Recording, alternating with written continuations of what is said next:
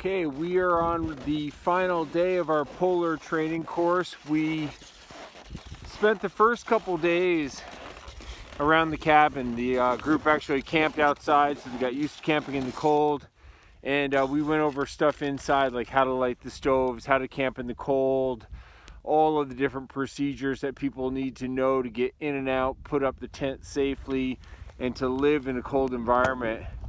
And then after the first few days of indoor training with outdoor camping, the group got used to that. We did some skis, learning how to load the sled, how to tow the sled.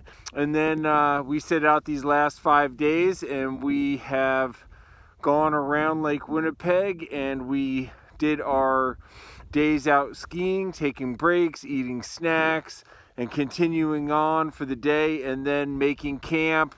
And after a couple days, the group was totally self-sufficient to do it all on their own, where they camped on their own. They made all their water to make their hot meals and their freeze-dried food in the evening, fill their water bottles, and make their soup in the morning for the day, and also make their breakfast. And then we've had our nice ski days. We've had a variety of weather. It's been very cold.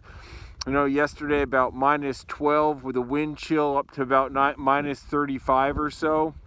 So really good cold weather, great training, and today we're on our final push back for our last night in camp, and then tomorrow we'll head back to the cabin and back to Lake Winnipeg. It's been a great trip. It's been really a lot of learning and a lot of training and a lot of preparation, so groups are ready to go to the North and South Pole after this adventure.